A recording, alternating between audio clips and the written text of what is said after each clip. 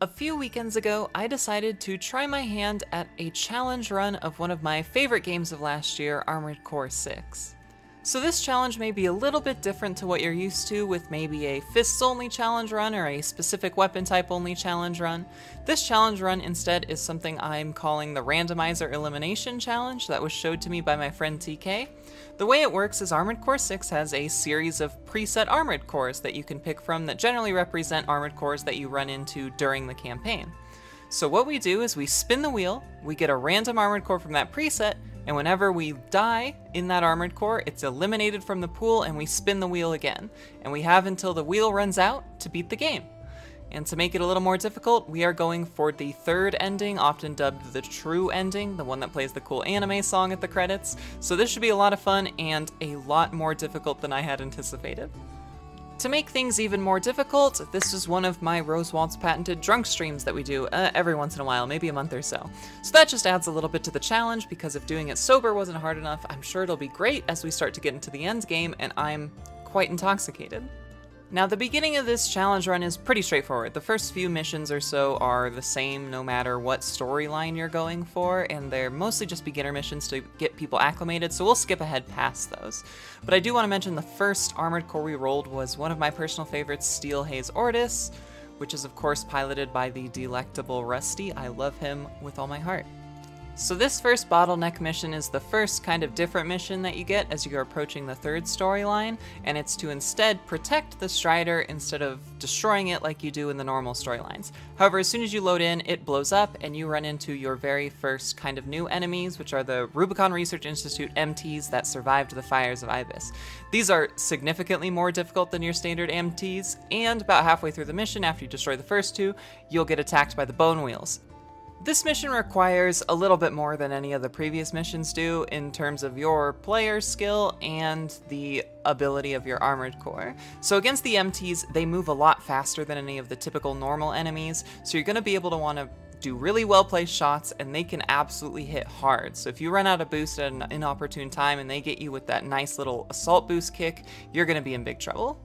The second enemy type in this mission is the Bone Wheels, which will just charge right at you. If your Armored Core doesn't have a high-hitting weapon that can stagger them as they approach you, it's going to be a lot more troublesome to be able to evade them while the MTs are hammering you. So ideally you want a really good Armored Core with something big like a rocket or a stun needle or something like that that can stagger the Bone Wheels as they approach, and ideally you're able to kill the Bone Wheels fast enough before you get overrun by them and the MTs, because if they all start to attack you, you get into a lot of trouble. On this mission, we unfortunately lose Steelhaze Ortis, which is an exceptional Armored Core to have at pretty much any point in the game. Melee weapons, or Armored Cores with melee weapons, are at a premium here, as they're exceptionally good against any Armored Core versus Armored Core fights, and I wish I hadn't misplayed this so hard. However, we then roll the hero of this run, the Mind Alpha. The Mind Alpha is an absolute rock star of an Armored Core, equipped with a little plasma buddy on the shoulder, one of those delayed missile explosion things on the other shoulder, a melee weapon, and a handheld bazooka. This has pretty much everything you could hope for. The Plasma Buddy has great tracking and is able to bring down shields well. The nice delayed explosion missiles can be really good for attracting evasive opponents, and obviously the handheld rocket launcher for stagger damage, and the melee weapon for huge damage on staggered opponents is just everything you could ever want in an Armored Core.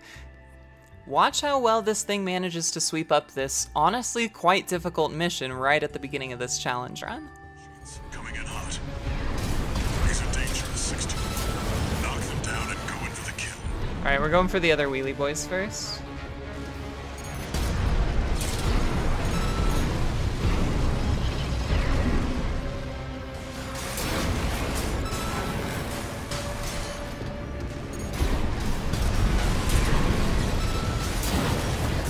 Okay, winnable.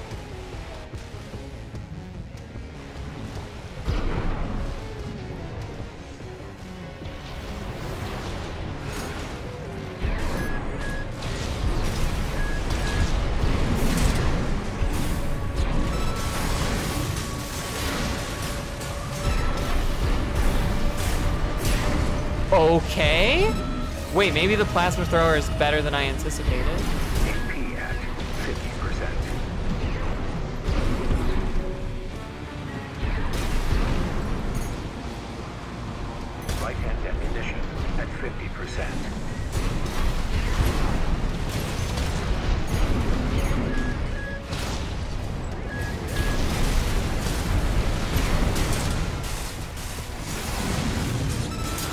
Wait, the plasma thrower thing is great! Holy shit, I can't believe we actually did that with only losing one mech. That's incredible. Another roadblock mission that destroyed a lot of my armored cores in previous runs is the mission where you team up with the Red Guns, Iguazu, and Volta. However, on the third storyline playthrough, you instead get an option to kill Iguazu and Volta, and that is where things get really hairy. If these two manage to team up on you, it can be a real problem. But once again, we see just how good Mind Alpha is in Armored Core vs. Armored Core situations as well, as luckily Volta is pretty nice and doesn't chase us as we just obliterate Iguazu thanks to our way better than I expected Plasma Whip, and then we can just take down Iguazu since our handheld bazooka reloads so goddamn fast. In fact, the only bad thing I can say about the Mind Alpha Armored Core is it doesn't have any expansion slots, which is a huge bummer because those can really help change a fight, whether it's the one that keeps you alive at 1 health, or, most importantly, the Assault Armor is my absolute favorite as it'll pretty much instantly stagger anything within melee range, letting you get in some huge damage. But we don't have that on this Armored Core, but that's okay, it still kicks ass.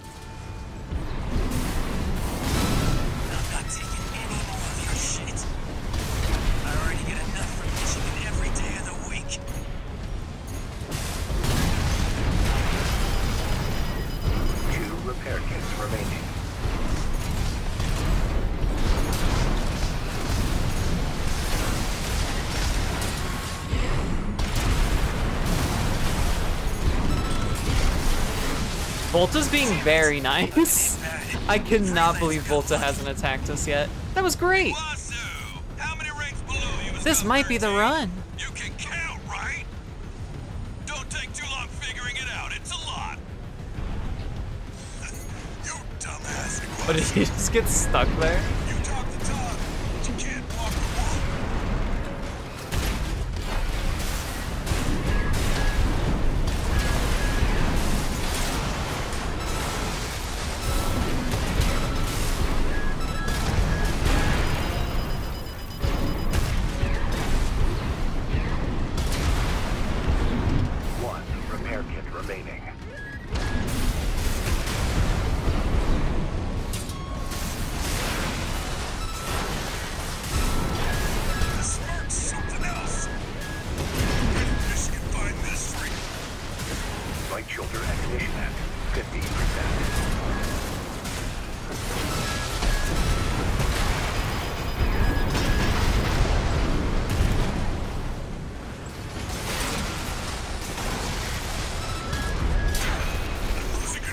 Damn, that was a wow, we first tried Iguazu Volta. Wait, this might be the run, chat room. Holy shit, I'm gaming. Up next is The Wall. The Wall. Nothing on Earth can make it fall. No, just kidding. This mission's incredibly easy, and even though Mind Alpha doesn't have the best loadout in the world for this, the handheld rocket is pretty much all you'll need to make sure you can rack up stagger damage. It's obviously a bit annoying once Rusty leaves and you're left to deal with it on your own, trying to fly up and behind it to get good damage on it, but overall it's not too difficult and you have more than enough ammo to work with. The next kind of difficult mission is the prisoner rescue mission. However, if you do this mission enough times, you know where all of the enemies will spawn, and you can actually go out ahead of the helicopter and defeat them before they actually get a chance to shoot at the helicopter at all. The only kind of difficult part can be the ends if you don't have a good Armored Core vs. Armored Core battling suit. However, Mind Alpha once again carried us through this no problem. It is an absolute powerhouse. Don't worry though, things aren't all easy with the Mind Alpha, as the next mission comes from All Mind and requires us to work with Kate Markson to help interrupt one of the inspections from the PCA. The reason this mission can be difficult is because some of the PCA enemies can take quite a lot of ammo and they can be quite evasive if you aren't well placing your shots, and then you have to fight 2 HCs and a giant cataphract right at the end, and that can also be incredibly difficult. As you can see, we got awful fucking close to losing this mission. We're gonna play this a little slow and steady.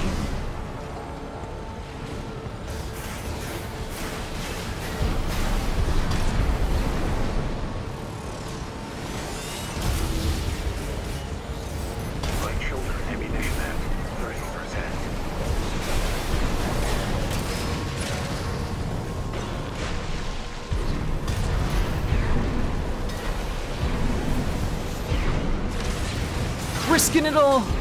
Oh, fuck. Little man, come out, help me. Oh, we're dead. Oh my god, that was way too close.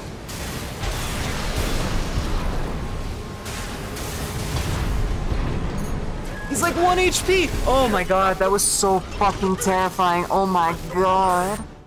The next tough mission is the one where you have to fight Balteus and Sola, an absolute banger of a mission, especially in the first few days after release. However, nowadays Balteus is a super pushover, and the Sola fight is not too difficult either, as long as you make sure to kill the invisible snipers first. If you're fast enough, Sola won't even be able to catch up with you to actually attack you at the same time, so you should be able to just take these pretty simply. Next, we're gonna skip ahead a bit through all of the Cinder Carla stuff. There's really not too much to mention here until you get to the Sea Spider. On your way to the third ending, you do get a bonus mission where you have to destroy some towers, and then you fight Iguazu and some cops, but that honestly isn't too difficult. Once again, Mind Alpha is super great at Armored Core vs. Armored Core combat, so we don't have anything too much to worry about. Sea Spider itself is also not a problem if you've played this game through a few times. Make sure to dodge the giant cleave attacks that jump down on you, and then when it goes up into its little helicopter mode, you can actually stand on top of it if you're super good at angling yourself just right, but otherwise this is not a too difficult fight at all. Next up, we're gonna skip ahead quite a bit more. None of the upcoming missions are too difficult. You just kill some PCA stuff, watch the PCA fleet come in, yada yada yada. It isn't until we get to the mission where we have to find the floating city, and in the third ending, you get attacked by Thumdol Mayan. This can be quite a fucking difficult fight. I lost a few armored cores here on previous runs, but once again, Mind Alpha just absolutely dominant in the entire early game of this challenge. But don't worry, that'll all come to an end soon. Koro, abide with Rubicon. Koro, endure within us all. For none of us shall cast the die. Damn! Wait, we're kicking ass with this fucking armored core. Ah! I feel bad, we're doing too good. Target destroyed. Good. Next up, we see the worm. Wow, cool. And then we move on to another All Mind mission where we have to destroy coral transports. The beginning of this mission is not that difficult. It's pretty easy to make sure you get all the coral transports. The problem is at the end, when you have to go up and down between the different levels to make sure you can reach all of the different coral transports. If your armored core has bad thrusters or bad range, this will be a problem.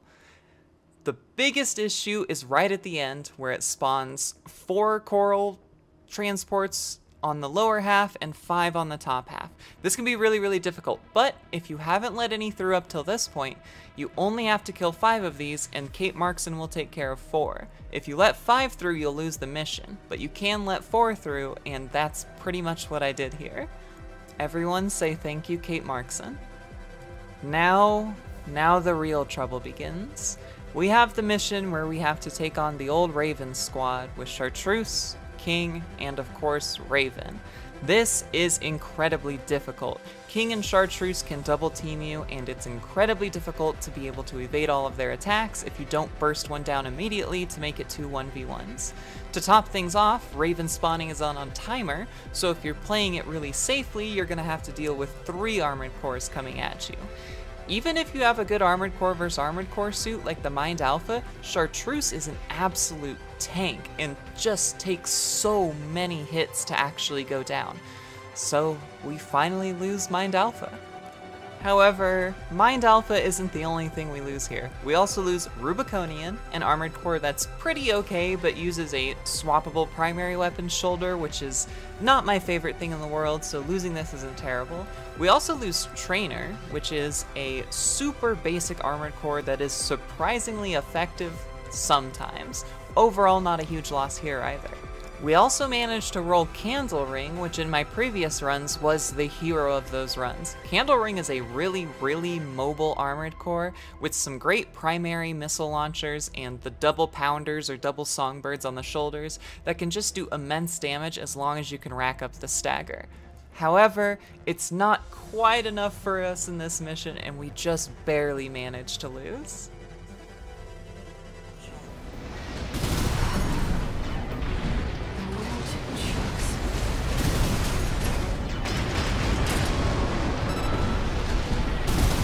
Oh, we're dead, we're dead!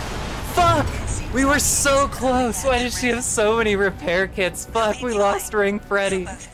We also unfortunately lose the mirror match with King's Astro Crown, and we also lose Burn Pickaxe, which is a surprisingly decent armored core, but it's just missing another shoulder weapon and an expansion slot, which makes it bad. The last thing we lose on this mission is the Institute armored core, which is pretty underwhelming. It's not terrible and it's pretty good, but it just wasn't enough to get us through this mission before we finally roll on something special. Raven's Own armored core, the Nightfall. And this is when I finally learned to become a follower of the Church of Pile Bunker. 30%. Oh my god. Oh my god, this is the fucking coolest AC of all time. I just gotta play the end of this, right? We'll take it AP at 50%. Holy fuck! Raven, we can still. Oh my god, we cooked! Holy fucking hell! That was insane! We'll watch this one.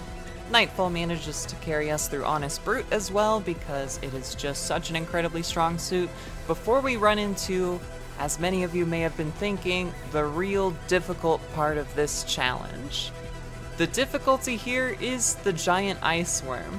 If you've played the game casually, you know you're supposed to equip the stun needle here, which takes out the ice worm shields in 1 shot each for the first and second phase, and 2 shots for the third phase. Unfortunately, however, there is only 1 armored core in the entire preset selection that has one, and it is Snail's armored core himself, which means we either have to lucky roll to get the stun needle, or we do it the hard way. Because it's not impossible to beat the ice worm without the stun needle. It's just a lot more difficult. Playing this mission without the stun needle is an entirely different beast. You need to learn every single moveset attack that it has, not only so you know how to dodge them, but also so you know how to actually get damage in, because you are super limited on ammo here, and those shields are hefty when you are not using the stun needle. Energy weapons are huge here, as well as like the charged electricity weapons, do really good damage to the shield. Nothing like the stun needle, but it definitely helps if you roll an armored core with that. Otherwise, get ready for a battle of attrition. With Nightfall, we managed to get all the way to 3rd phase, thanks to the Songbirds being pretty effective at dealing like direct linear damage to the ice worm when you've got a good opening, and getting a really lucky pile bunker hit in on the shield as well, but it just wasn't enough and we run out of ammo by the end of it. We somehow managed to get close quite a few times, but that giant double shield on the 3rd phase is just so difficult to break through, and we lose Hermit, Milktooth, Tester, Bitter Promise. Unfortunately, we also lose one of the best armored cores, HAL 826, and Echo, Locksmith and Ligertail, and the Clutch King himself, Mad Stomp. We lost a lot of really good armored cores here. Losing the Coral suits with HAL 826 as well as Echo is huge. Losing Michigan's armored core sucks, losing Ligertail sucks, but we still have some decent ones going on. And the one we actually used to beat the ice worm is not what I expected. I had to use weapons I thought were a complete joke, the bubble launchers. Good to go. Don't die before I get a chance to fire, buddy. Tourist, got a message from the chief for you. Enjoy this. Wow, that's so much damage! What? Another. You heard him. Don't want to make for an easy target. Primary shield disabled. Shield lost. Alright, what are we doing for Initializing the damage? ORC firing sequence. I won't miss. Secondary shield down. Got 13, the head's open for a direct hit. Okay, that's pretty good. Red gun's hell on 4 legs. But I'll pass. Oh my god, that damage is Shield loss nuts! confirmed. Watch out for friendly fire. Secondary shield down. It's all yours now, buddy.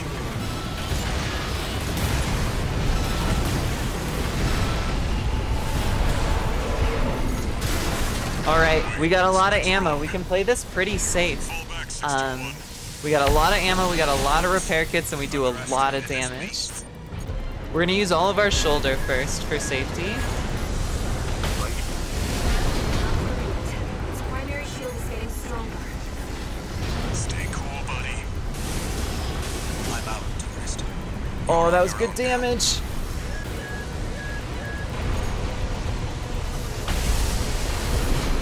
Got their day.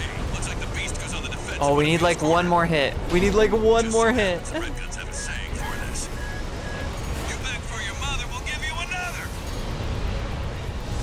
Right shoulder. Let's go! Oh my god. Are we the worm killers? All EML modules connected. Energy turbines at full capacity. Rusty, come on, help, buddy! 90. All emergency valves closed. Disabling limiter. 100. 110. 115. Relocating enemy vehicle point.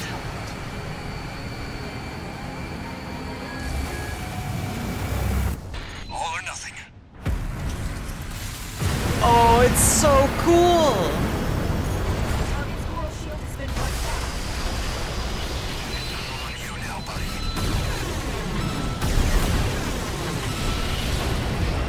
Oh, beat the worm! We did it! Is it over? Get clear, it's gonna blow! Oh my god, we're the worm killers. It's that easy. Shit me. The freelance really Materlink is PogChamp. Somehow, Materlink's stinky little armored core with those stupid little bubble launchers was exactly what we needed to defeat the Ice Worm.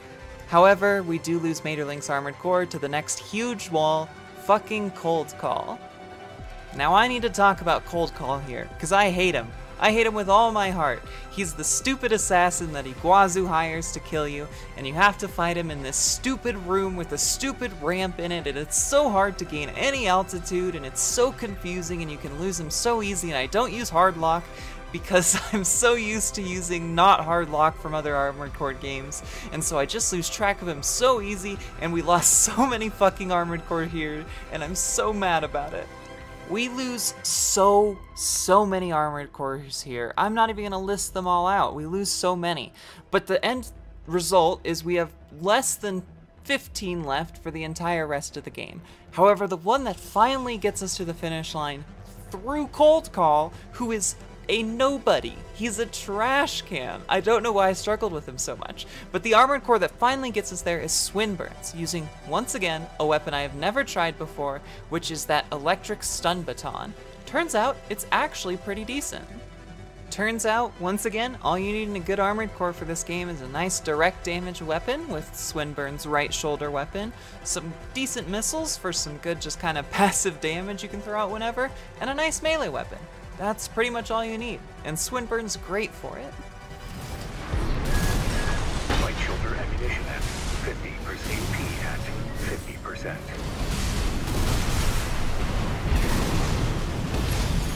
AP at 30%.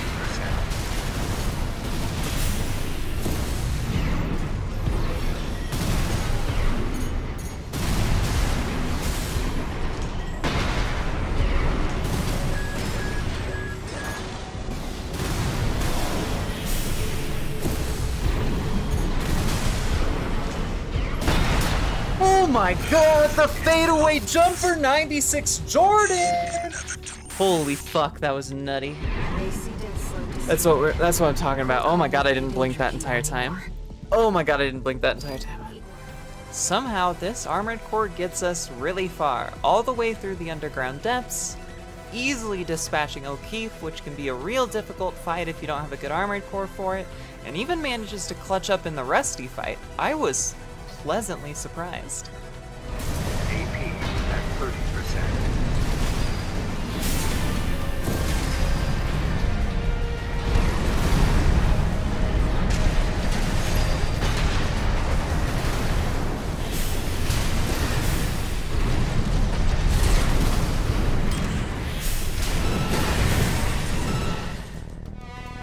Oh my god, that was the closest fight of all time. I'm about to, oh my god.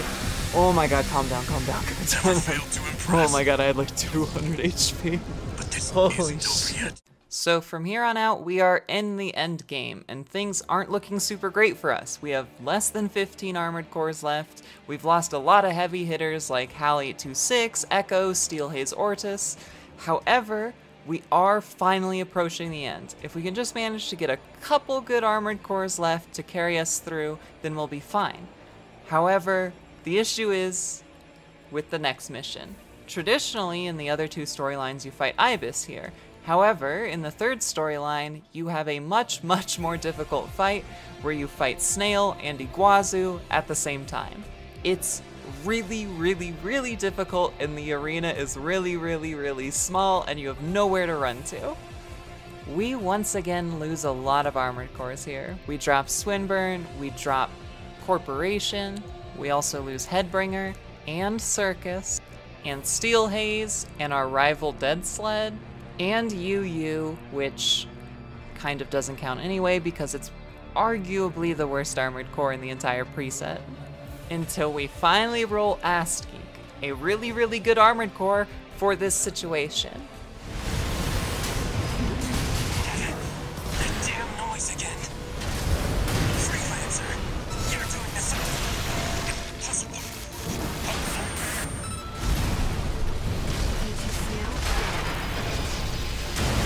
No! You're finally dead. No way! That noise. My head. He's on 2 HP! I'm so mad! Oh my gosh, I overextended because I thought I was gonna kill. And somehow, I throw it all away.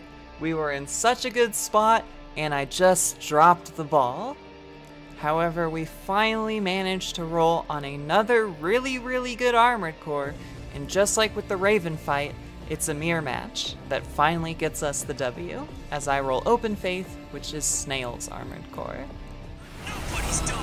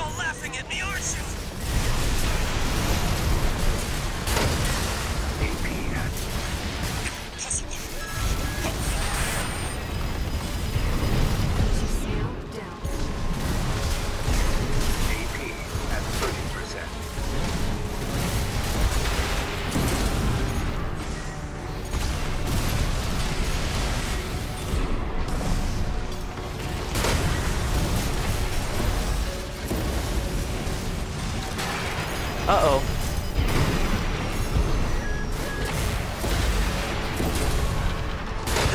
Oh my god! Jaden Space, hello, D-Swell, thank you so much for the follow. I have 74 fucking HP, I'm about to pee my pants. We did it. Time to drink from the chug jug.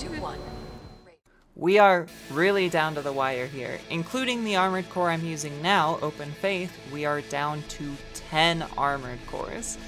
And we have 4 missions left.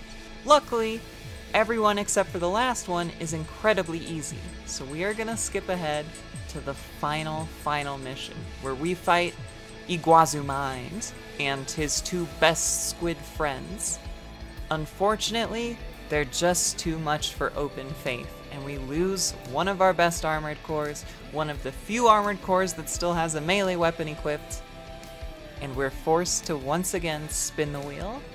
With this roll, we land on Chartreuse's mech, the incredibly tanky one from the Raven squad fight that I complain about constantly. This armored core is weird. It's got some weapons I'm not used to. It's got a shoulder plasma shotgun thing, and it's got big rockets otherwise. It's also got tank treads, which I don't use often, let alone these weird alien space age ones that I think I only used as a joke when I played For Answer. But with this, it's actually the one that brings us the W. So I'm gonna let the whole fight play out and watch to the end, because we get incredibly lucky as my incredibly drunk intuition gives me the clutchest dodge in all of Armored Core history. Thank you all for watching, and if you enjoy content like this, I do all kinds of variety stream stuff on my stream, and also I'm trying to upload weekly to YouTube in 2024. We'll see how long I manage to keep that up for, but once again, thank you all for watching.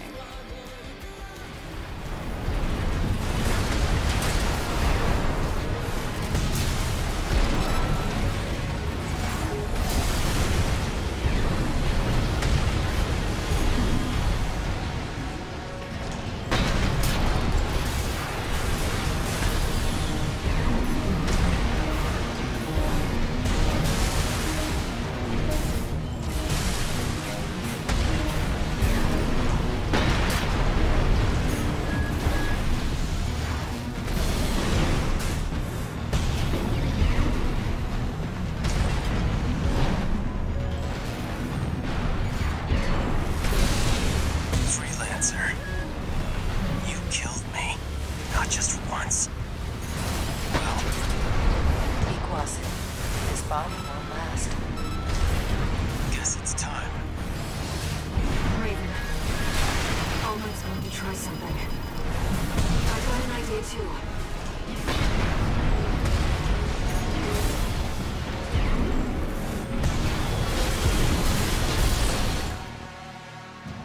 Okay, not terrible. I'll support you, Raven. That damn noise. It was you all along. I'll kill you and the Freelancer. Air, your siblings will surely welcome us. Left shoulder ammunition at 50%. AP. Now, Raven. Dispose of them, Iguazu. Iguazu, you are one with All Might. No one can stop you now. I said I don't care about All Mind. Want some of this? I'll give it to you.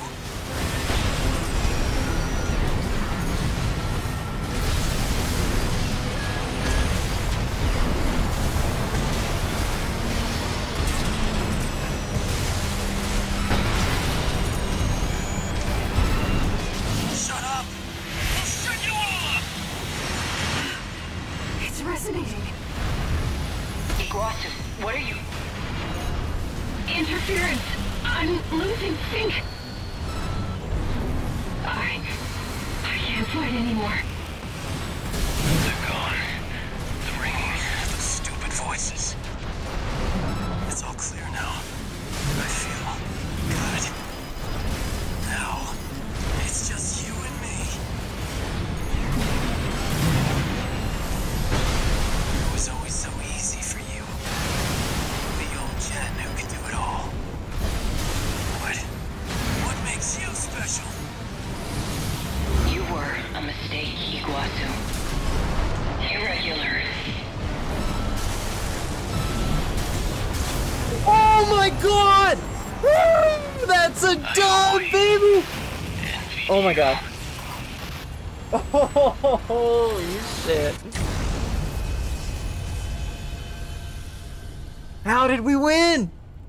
The Freelancer. We got a YouTuber, baby! Oh my god, I'm finally not a cringe streamer. Now I'm a base streamer. All we needed was the chug jug.